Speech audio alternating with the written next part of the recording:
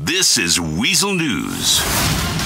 Paparazzi battle over Miranda Cowan. Shocking news as police admit up to 85% of dilutamol use is not for pain, but to get high. Two rival paparazzi came to blows while trying to get photos of TV star Miranda Cowan during a high-speed chase. Miranda, who is on a career downturn, must wonder what she's got to do to keep the media interested in her.